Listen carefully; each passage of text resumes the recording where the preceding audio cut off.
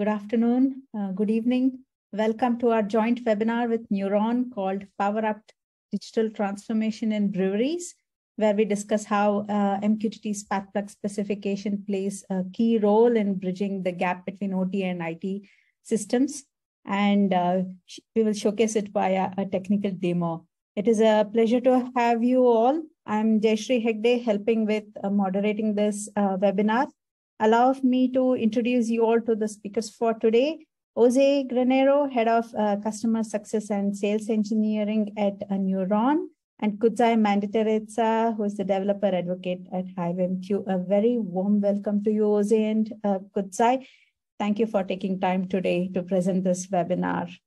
Before we kick off the session, I would like to share that we are recording this webinar and we will share the recording as well as the presentation slide over a follow-up email. During the presentation, if you have any questions, please use the Q&A pod or the Q&A box, which you can find in the control panel right below the Zoom window. There will be a dedicated Q&A session after the presentation and the demo. Our speakers will be answering all your questions.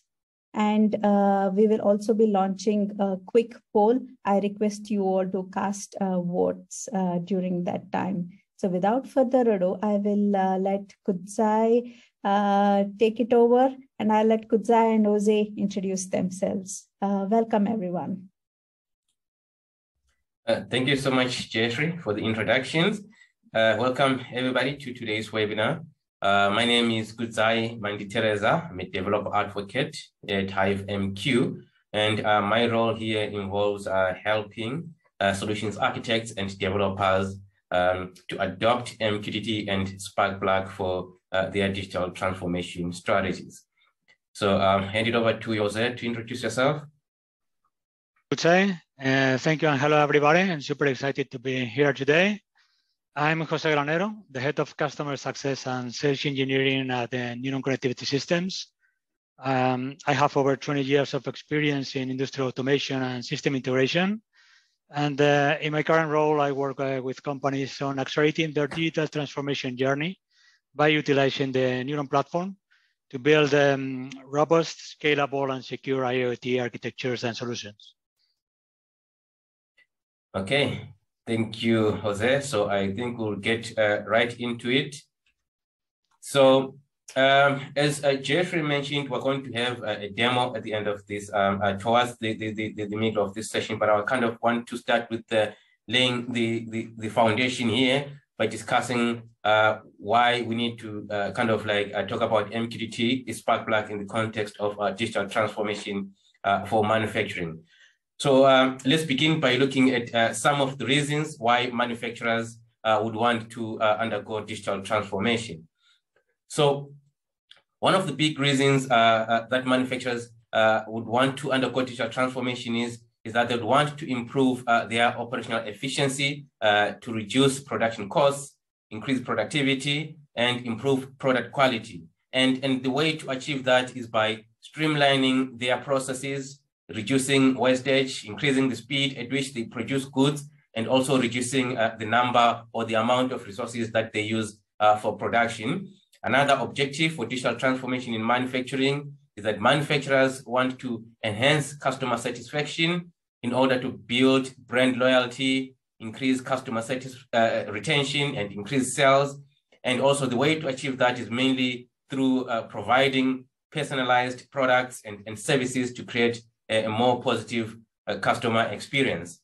And furthermore, manufacturers want to also be able to boost innovation and agility by leveraging advanced technologies such as artificial intelligence and industrial Internet of Things, as this would help them to improve their ability to innovate and quickly adapt to the ever-changing market needs. Right? And lastly, this is really all about increasing competitiveness in order to remain profitable and successful as a business. Now, the underlying fact here is that to achieve all of these objectives that I've just outlined in the last slide is that you need to become a data-driven company. So how do you become a data-driven company?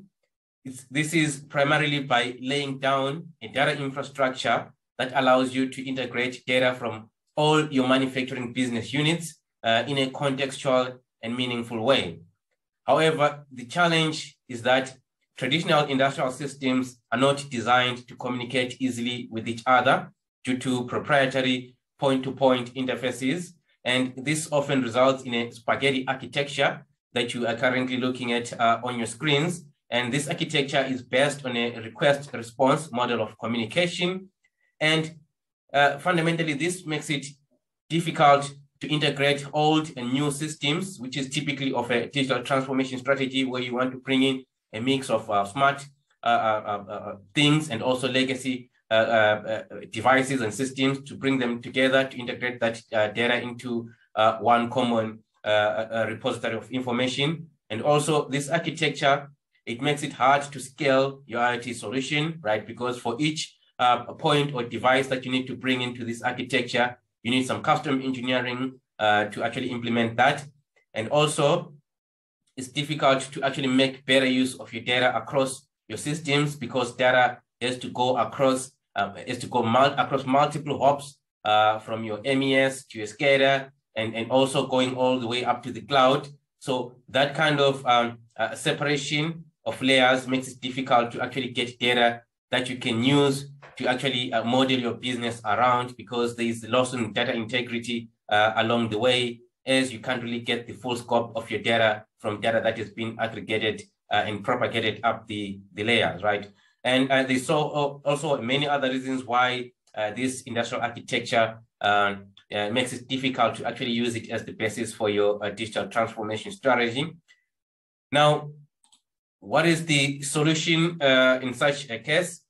The best approach for manufacturers is to adopt a data infrastructure that enforces a decoupled communication architecture. So specifically, a data infrastructure that uses the publish-subscribe mechanism of communication, because this would allow your devices and systems to receive and send data without requiring that direct line of communication between the systems, which sort of forces a tightly coupled architecture. So this decoupled architecture, this publish-subscribe mechanism of communication allows for a more flexible and scalable communication interface. So I'm sure a lot of you on this call are familiar with MQTT, which is a protocol that really implements this publish-subscribe paradigm of communication. So MQTT really it's based on components that include clients, which are typically at the edge or your factory, and then a broker, which is located at a central location. So this could be at a cloud, or this could be locally deployed within your own factory or within your own data center. And then these clients or nodes in that system would exchange information by publishing that information to the broker. The broker then coordinates how that information is distributed to the participants. And the participants, they indicate what information they're interested in by subscribing to a specific topic. So you would then go on to use that topic to sort of like create a structure that delineates your manufacturing businesses. So you can arrange your MQTT topics based on your manufacturing business units. And then you have your publishers pushing that information to topics that are specific or relevant to whoever is subscribed under that information. So MQTT is a generic, right, form of communication. So that topic that MQTT uses is flexible, right? So that's an advantage, because obviously it allows you to kind of build any system, right? It kind of allows you to structure your topic anyhow and incorporate it into your system, or whether it's a manufacturing or it's a commercial sector. But that when it comes to SCADA or industrial IoT communication, that introduces a disadvantage right now, because you want to be able to identify where information is coming from within your infrastructure. So you want to have a standardized topic namespace. So this is where MQTT or the foundation, Eclipse Foundation came about with the Sparkplug specification that then specifies the topic namespace, which allows you to use a more standardized approach when you are now using your topics, which then allows your systems, your industrial systems, to communicate easily with each other, because using that standardized topic namespace, you know exactly where that information is coming from. So there's a lot of information out there that is going to show you how exactly that topic is composed of, but generally it allows you to logically group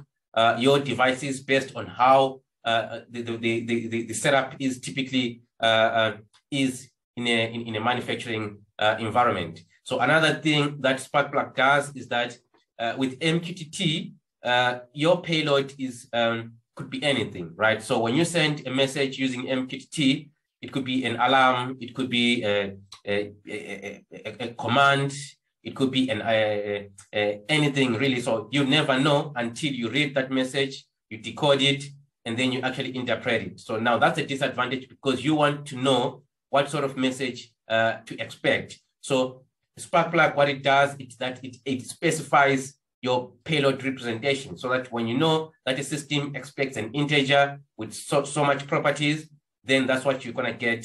It expects a float, it expects a different data type, it expects a template. So it allows you to model your data, which makes it easy to actually interoperate between systems, because you know what sort of what type of data to expect. So that's another layer that Sparkplug adds to your pure or vanilla MQTT.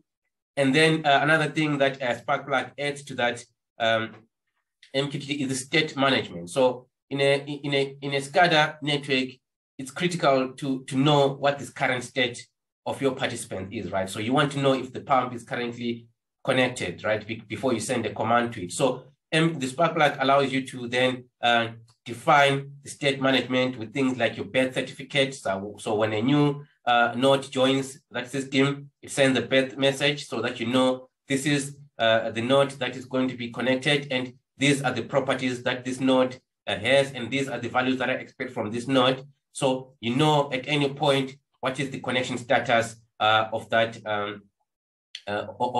participant of your network, which is really critical in SCADA networks to have. So this, what you're looking at right now, is an architecture of a typical Sparkplug implementation in an industrial IoT setup. So your Sparkplug network would consist of what were called edge of network nodes. So these are typically gateways or devices that provide an interface between like your legacy protocols. So they could be communicating things like OPC UA and Modbus to downstream devices. And then on the other end, they will be communicating that information using a Sparkplug specification over an MQTT network. And you also have things like your application nodes, which are your MES, historian, analytics, and applications that also participate in that Sparkplug network. And then you also have your SCADA as your host, because you still need to have that component that is responsible for like controlling the participation within your MQTT network. So a SCADA will be your host in this instance, to be responsible for sending the commands and so forth.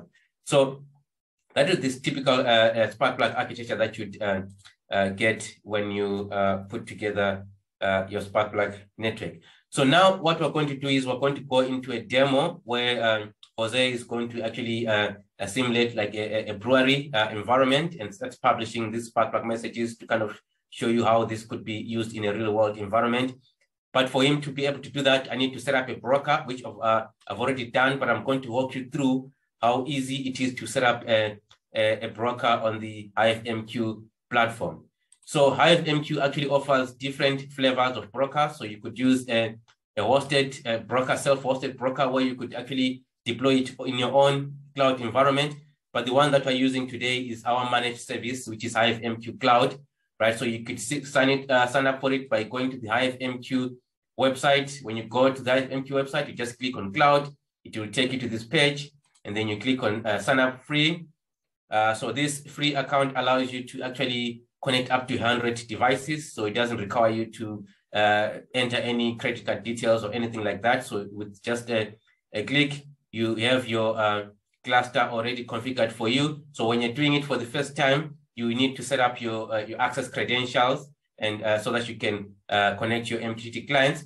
So this is the cluster that we are using for this demo right now, the MQTT Broker cluster.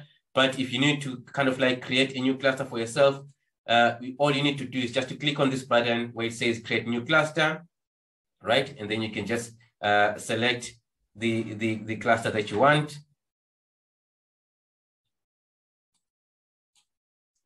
Create cluster, and then you select the cloud provider. So I'll just select Azure. And then just like that, you've created your MQTT Broker cluster, and then you can then copy your URL address and then start publishing messages to it. So now I'm going to hand it over to Jose to kind of show us what he's got. Thank you, Kudzai.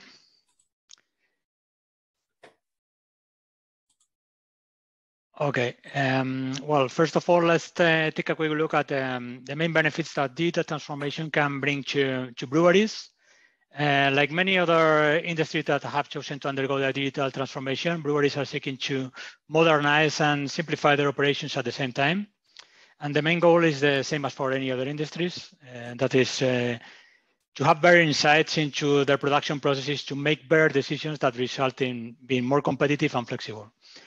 Some of the benefits they can obtain by starting this digital transformation is increased efficiency and performance in the industrial floor by minimizing downtimes and unnecessary costs, as well as identifying bottlenecks, quality control improvements, resulting in savings on returns from poor quality products, and reducing waste of materials for bad batches. Now brewmasters can have unprecedented visibility into the brewing process, so they can predict and monitor the complex chemical and biological fermentation parameters to produce the highest quality product.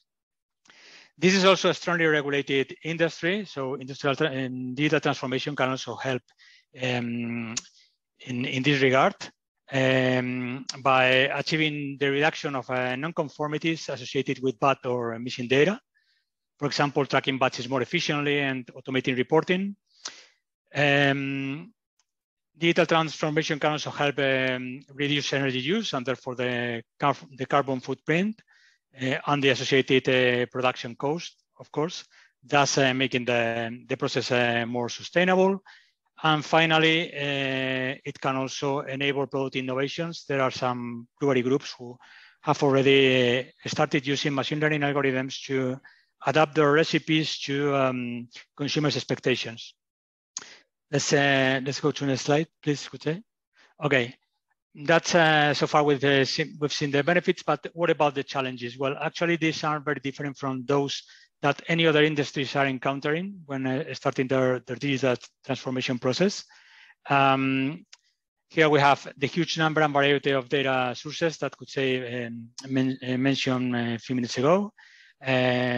In a typical factory, we can have hundreds of data sources distributed across machine controls, PLCs, SCADAs, historians, just to name a few. And these can be legacy systems, and many of them through data silos. Then we have integrating data from multiple systems across multiple plants, which can be especially difficult when having many separate control networks and or even a lack of IT infrastructure. Like any other project, a digital transformation project requires investment and resources. And here, for example, we can mention licensing costs, which can easily skyrocket depending on the solution you choose. Another major concern nowadays is the fear of exposing operational systems to cyber threats. And finally, we have the lack of technology knowledge in-house. Okay, so the root cause of all these problems is the difficulty of integrating data streams across applications in a multi-vendor and multi-system ecosystem. And here is where Neuron comes in, since it provides the right tools for overcoming all of these obstacles. Neuron is a complete IoT communication and edge computing platform that bridges the gap between the plant floor and third-party applications running either on-premise or in the cloud. With Neuron, it's extremely easy to create bidirectional data pipelines between OT and IT, decouple devices from applications by aggregating, structuring, and processing all your operational data in a single source of truth, and making all this data available across the entire company. It's fully modular. We have three different sets of modules: data acquisition, data delivery, edge computing, and visualization. In the data acquisition family, we have OPC UA client, Modbus clients, Siemens, etc.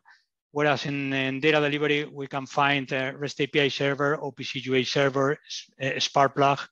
And finally, in edge computing and visualization, we have our Historia module, for example, which uses MongoDB, and also other modules for running your own code at the edge, such as derived tags and scripting.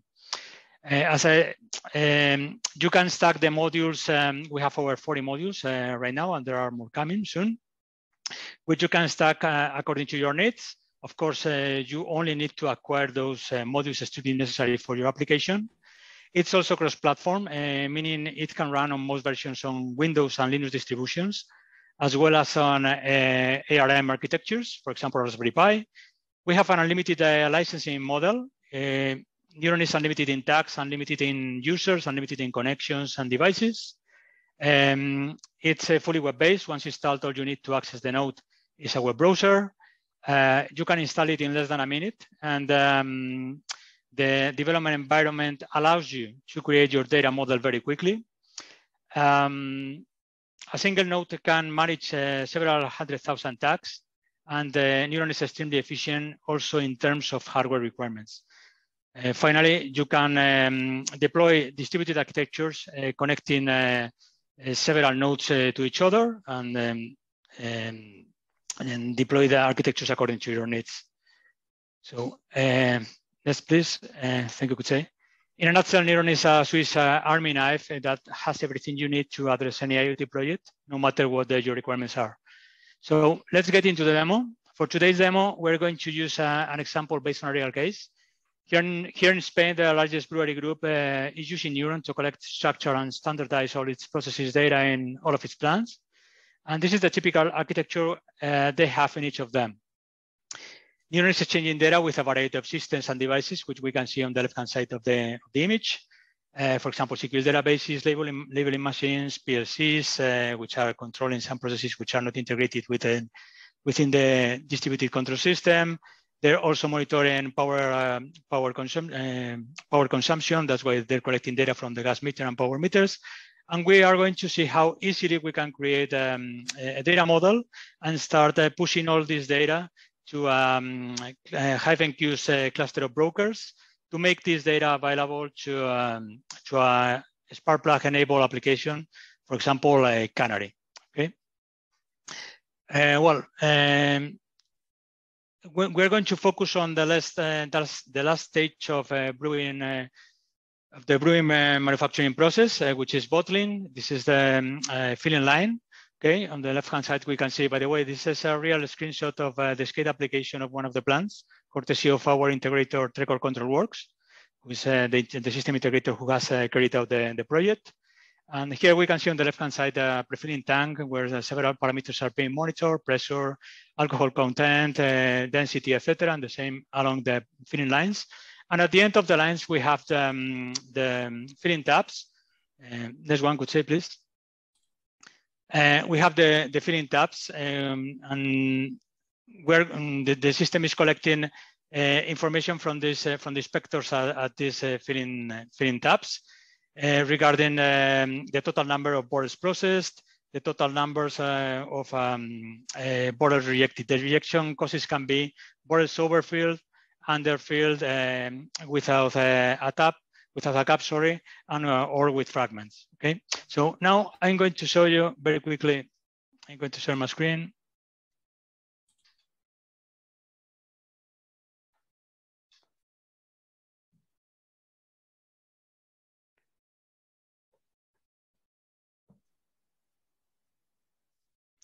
Okay, and I'm going to show you how you can download and install Neuron very quickly. All you have to do is to come to our website, okay?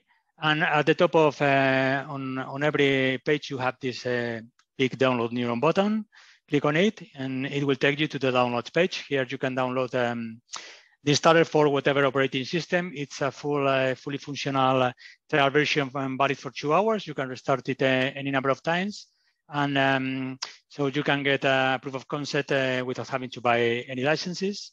I'm not going to install it on my local computer because I do already have it installed. Okay, and once it's installed, it automatically opens up in your web browser. I'm going to access my local instance here.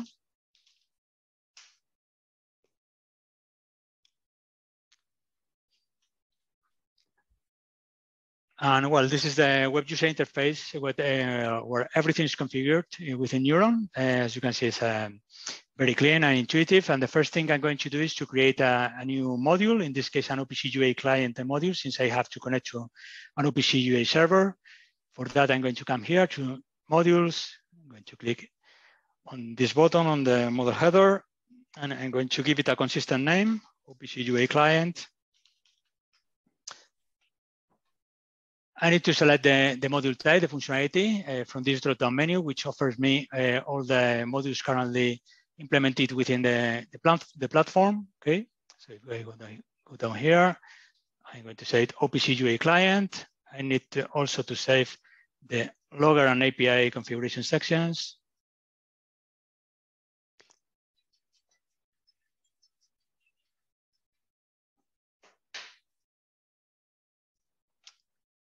Okay, once I've created the module, I can start creating the connections. I'm going to create my first connection to that OPC UA server, which is providing the data for the inspectors. I'm going to type in here the URL, which in this case is 10.1.1.1.4.23 on the port 3005. And I'm going to save it, okay. And here I'm going to select the endpoint. Sorry. Okay.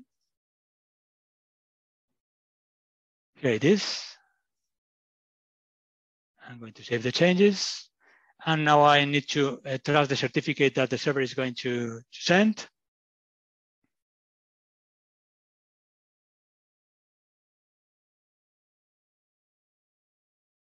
Here it is.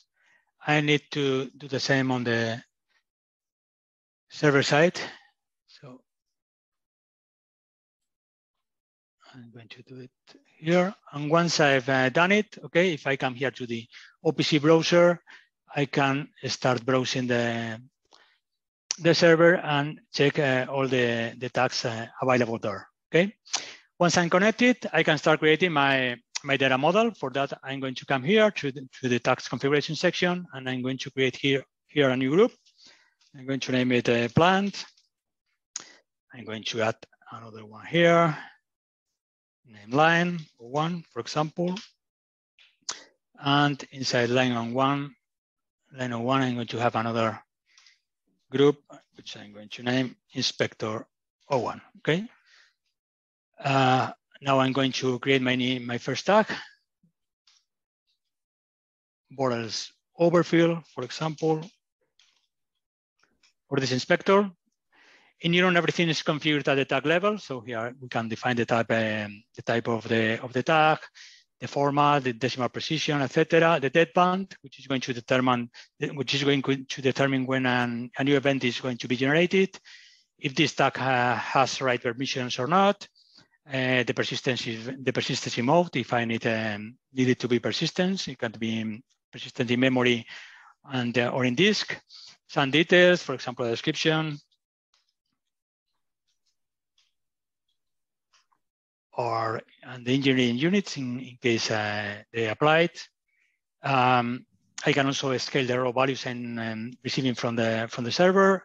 And this is the most important section. Okay, here I need to specify the data source when this tag is going to come from.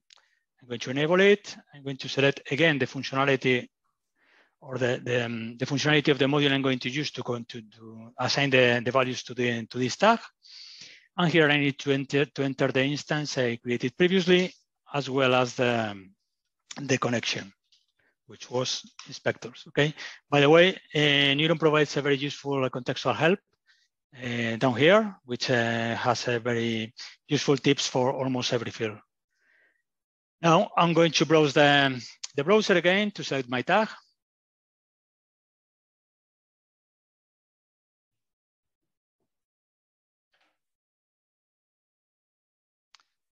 Okay, I can also, if I had an instance of our historian module, I could log the historical values of this tag in that local historian or remote historian or both. Okay, I can also create and assign as many alarms as I need to this tag. Okay, let's keep it for the moment. And if I come to real time, I'm going to see my tag displaying with good quality here. Now I can, for example, duplicate this tag and rename it.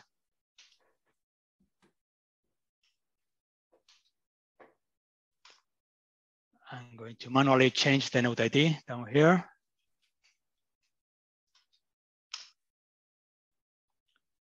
Okay, and here it is. Okay, and I could keep on working the same way. I could copy and paste the tags and start creating and keep on creating my inspector tags here, and then copy the inspector, etc. But since we have 10 inspectors per line and 3 lines, it makes sense to use templates. That's why I'm going to drag and drop this inspector to the templates panel. I'm going to rename it. Templates using inheritance. So any changes I make to a template are going to be automatically inherited by all the instances of that template. Okay. I can also nest a template within another, and the value of the custom property of a template can be inherited from an upper entity in the hierarchy, as we're going to see right now. I'm going to create a couple of custom properties for this inspector template line.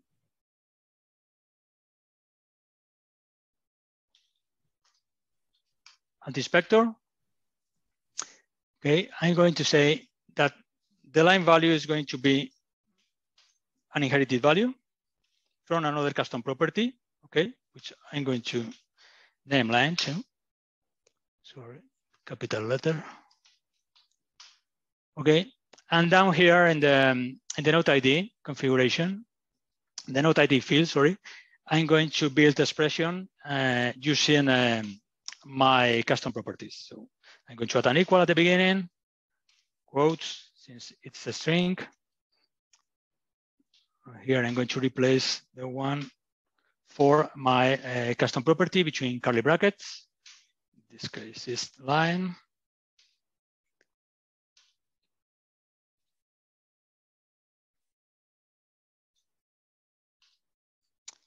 And the inspector custom property.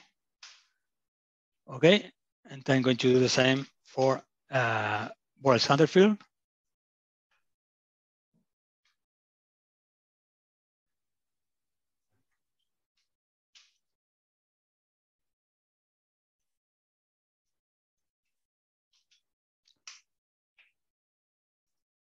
Okay, I'm going to save it. And now I'm going to create another instance, another template, sorry. I'm going to name it line, and it's going to have only one custom property, which I'm going to name HiveMQ. And down here, I'm going to start creating instances of my inspector, given that each line has up to 10 inspectors. Okay, so I'm going to create inspector 1.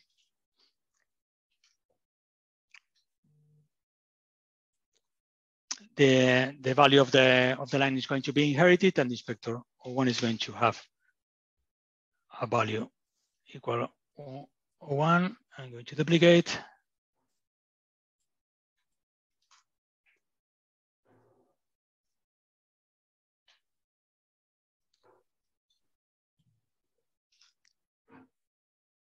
Okay, so now I'm going to delete all what I've created previously here. Okay, I'm going to save the changes. And now I'm going to create a new instance of my line template, which I'm going to name lane 01. I'm going to say this is 1. Okay, the same for example for line 2. Okay, By the way, I can, if I needed to create a lot of instances, for example, I can export everything to a CSV file, work on the CSV file, and import it back to Neuron. I'm going to save the changes. And if I come here to real time, I can see my values displayed with good quality. Okay, so once I've finished created my data model, and now I'm going to share this data through Sparkplug. For that, I'm going to create another module, Sparkplug module. Okay, I'm going to select again the data type in the drop from the drop-down menu. Okay.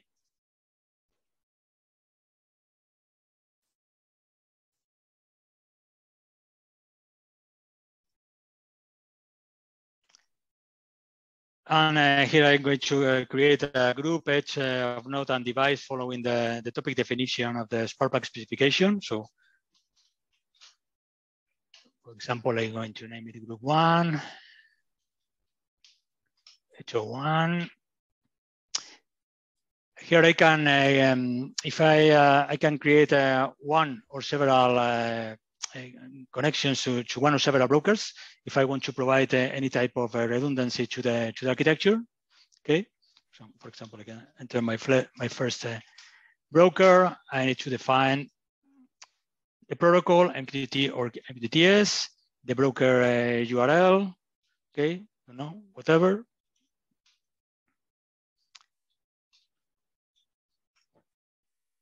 I can enter a client ID, or it will be automatically generated by the application. I can also enter my credentials if needed, as well as the certificates in case I use encryption, the primary host, and configure also the store and forward section.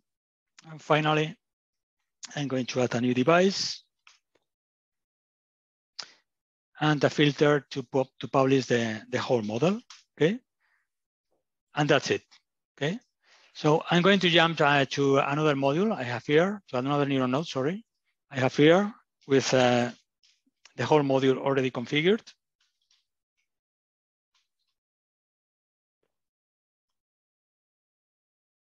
Okay, here I have 293 tags. And if I come to config tags,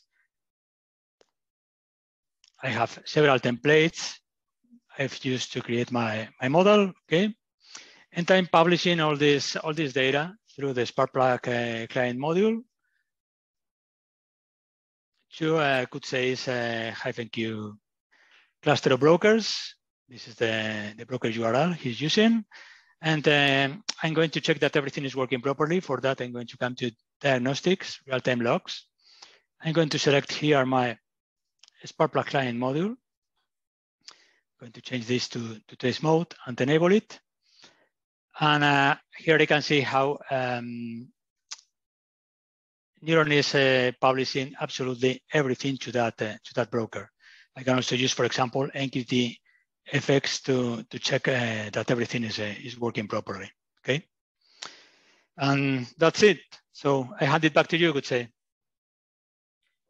Thank you, Jose. Thank you. So, okay, so now that Jose is now publishing all of these Sparkplug metrics to the HiveMQ broker, now I need to have a way of then getting that data and visualizing it, right? To then provide this to like your process engineers or whoever is responsible with decision making in your process. So for that, what we're using is a Sparkplug application canary, which is a historian.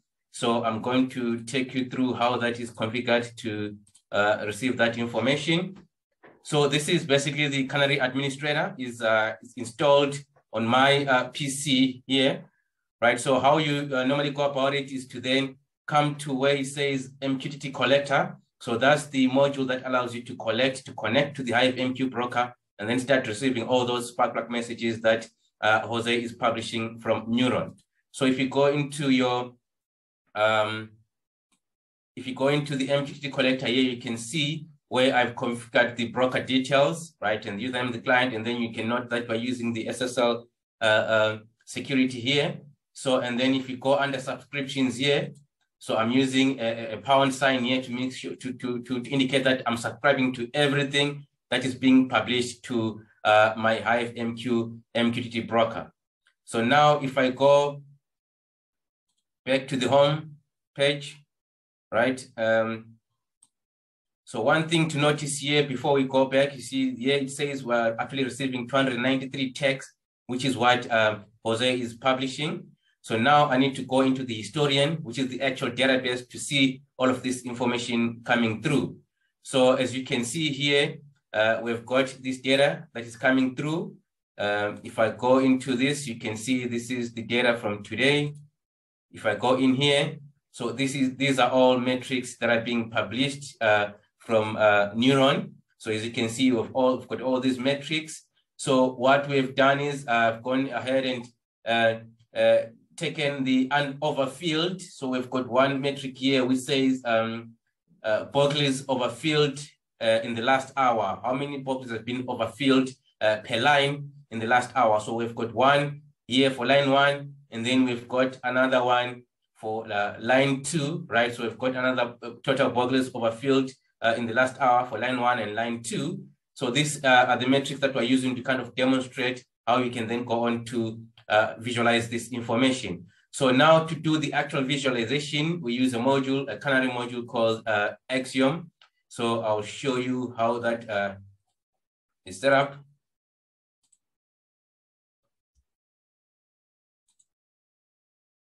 Okay, so this is the Axiom platform.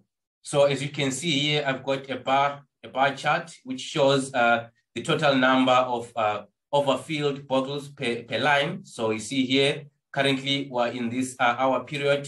We can see how many bottles were overfilled for line 1, line 2, line 3. So obviously, if you are a decision maker or a process engineer looking at this information, you are then empowered to make a decision to actually compare which line is performing better than the other, and then you can then maybe investigate what the cause of the problem could be if there is a machine that is actually causing a problem if that line is not performing well.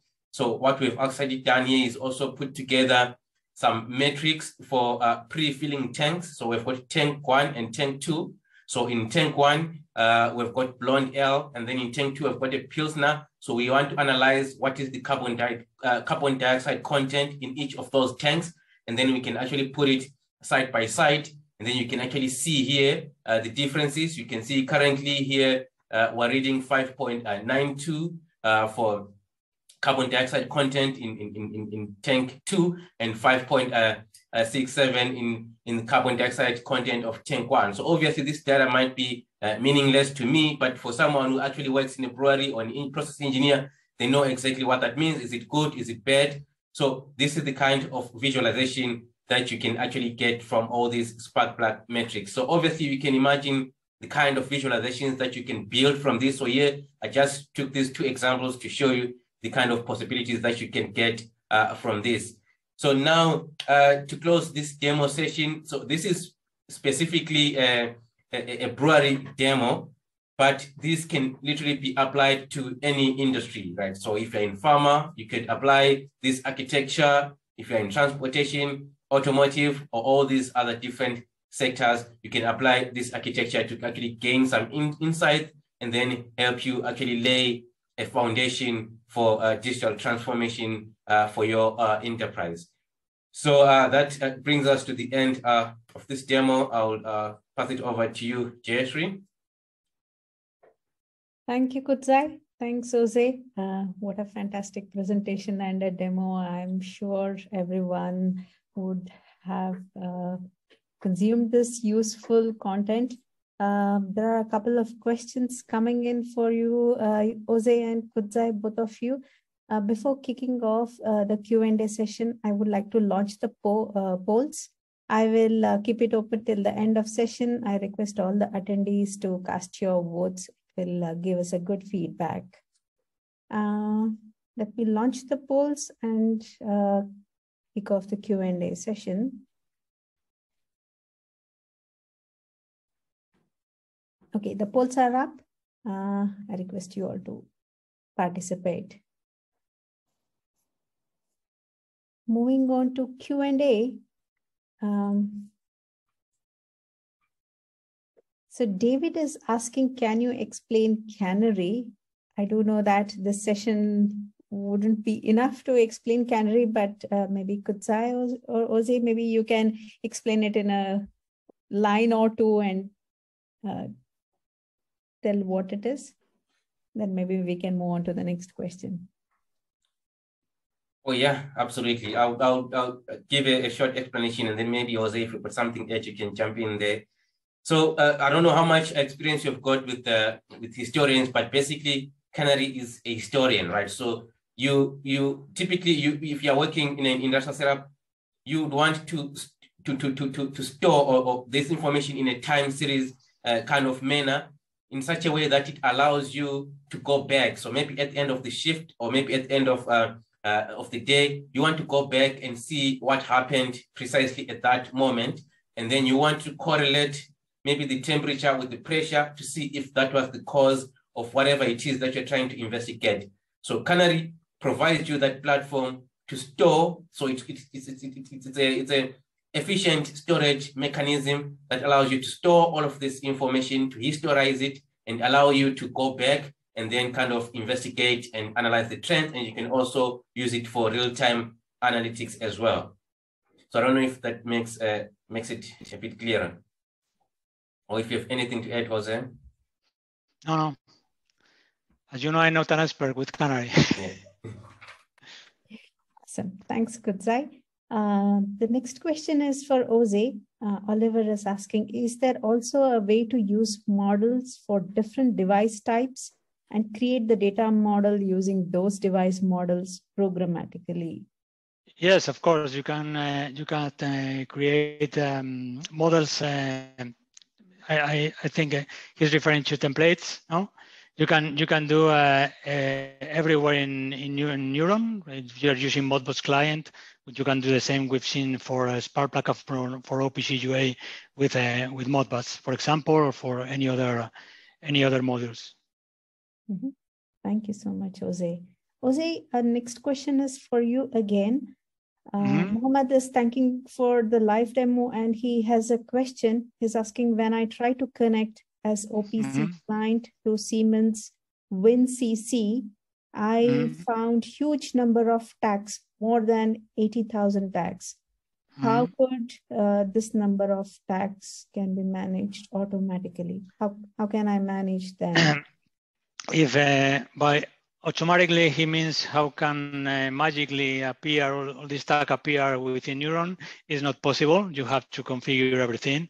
But again, by leveraging templates and exporting the configuration to a CSV file and importing it back to Neuron, it's only a matter of hours to have all your model available. Cool. Thank you.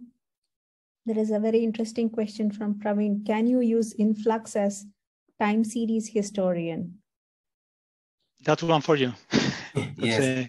Okay. Yeah. So you can use Influx, right, as a time series historian. So basically, what it boils down to is Influx is a generic time series historian, right? But you then have to build that layer of tools that allows you to then dig into that data, because it was not specifically built for like industrial applications. So you can certainly use Canary, maybe in combination with things, Influx, maybe in combination with things like your Grafana, but like you have to kind of like build that stack yourself, right? So the difference between Influx and Canary is that Canary is built specifically for industrial data analysis. So it's got the tools that are specific to industrial analytics, but you can certainly use Influx as a historian. Thanks, Kudzai. There is one question on chat. In the brewery example, are you including an AI platform to predict outcomes and raise alarms?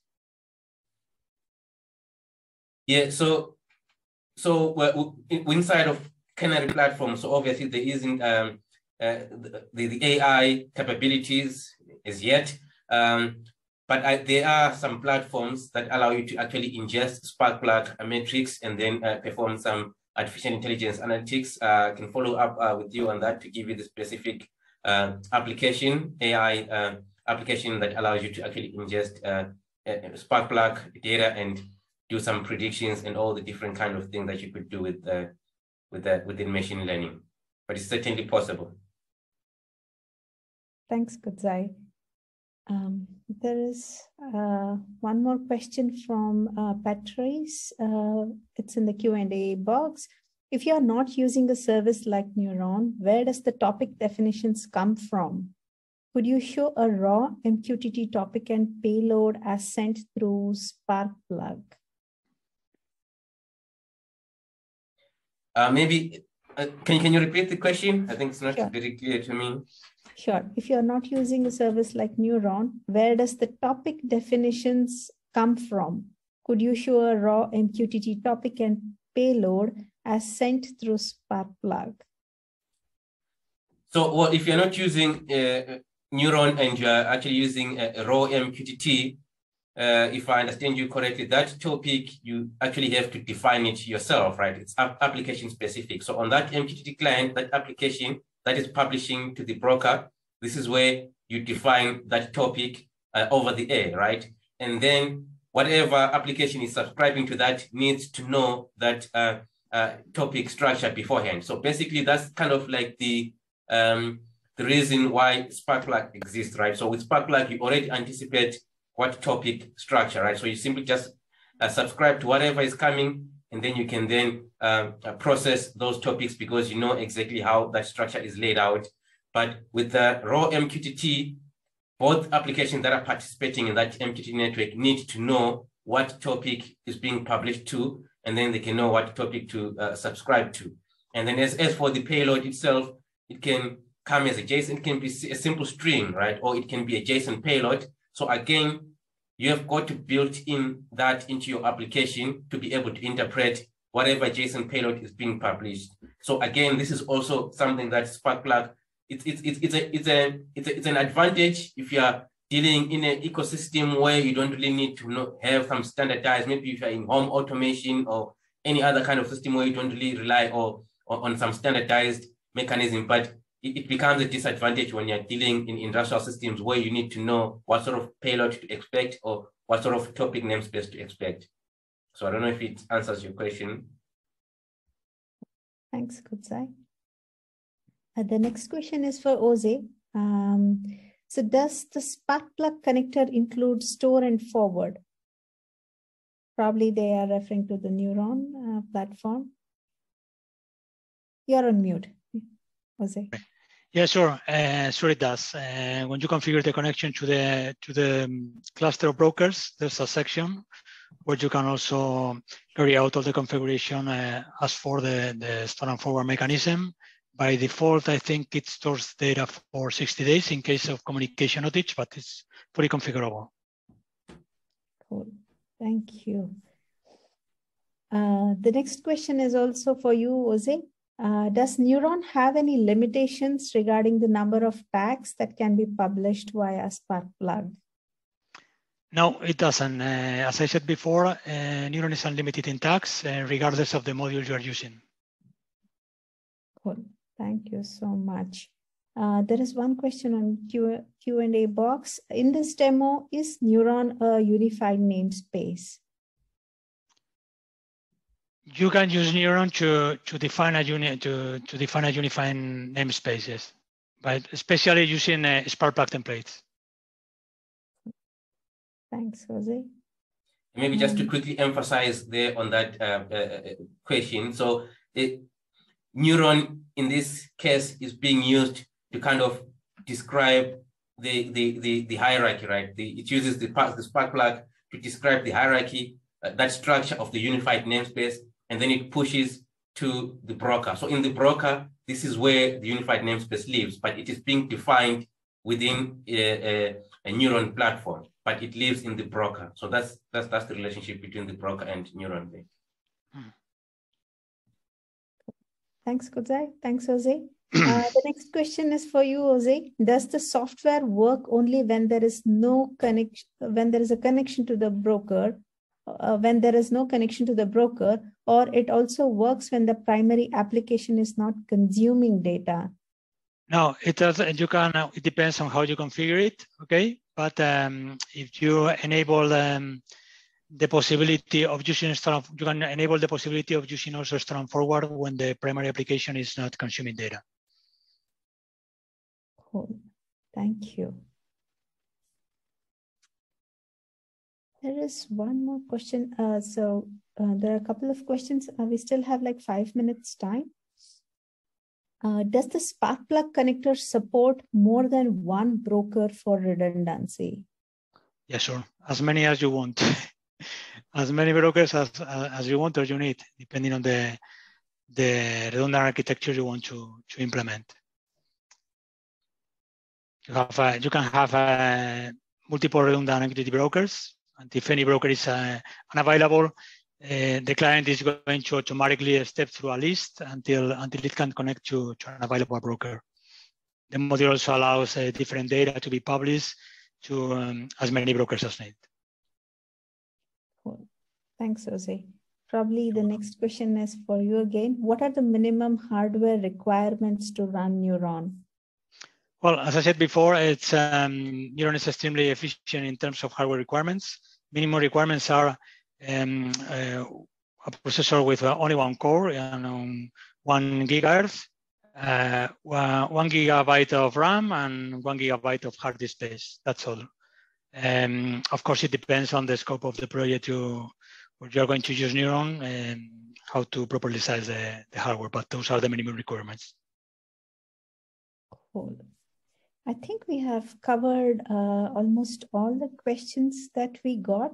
So I think we can call it a day. Thanks again, Kudzai and Jose. Thank you for a fantastic presentation and fantastic demo.